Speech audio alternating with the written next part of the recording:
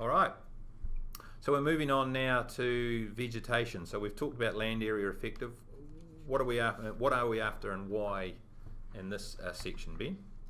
So in this section, to get the other side of the ledger when it comes to greenhouse gases, that to capture what has been sequestered by taken out of the atmosphere, we've brought in woody vegetation. So we've got a description in the top here of what's in and what's out. So 30% canopy cover, and so that is not taking one tree and then going out 70% past it.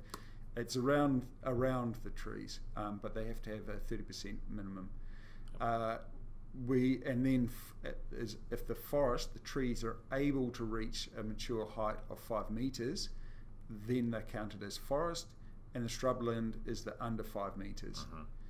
Now, if you've already sold those carbon credits, you can't count them twice.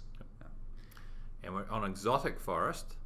All the forests have an age limit, I guess. So exotic forest, which is typically pines, but other trees, I guess there's macrocarpus, firs, things like that, it's under 29 years. Why is that?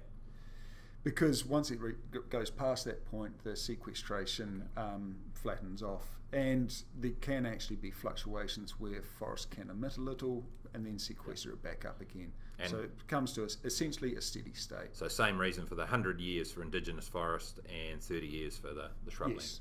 Cool. All right, what do we do here? Right, so we've got some information to enter in. 35, 17, and 21.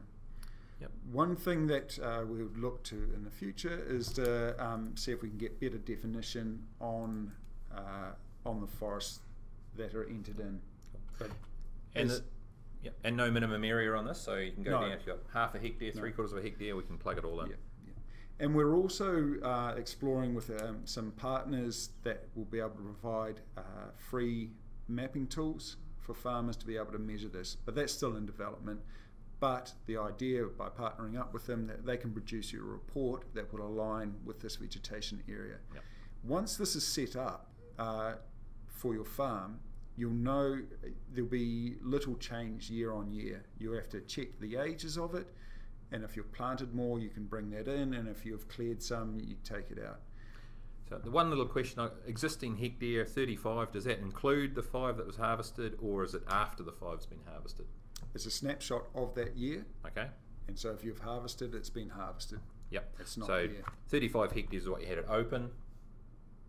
No, it's after you've closed. Yep. So you would have had 40 hectares in this case at the start of the year. You've got 35 left at the end. Correct.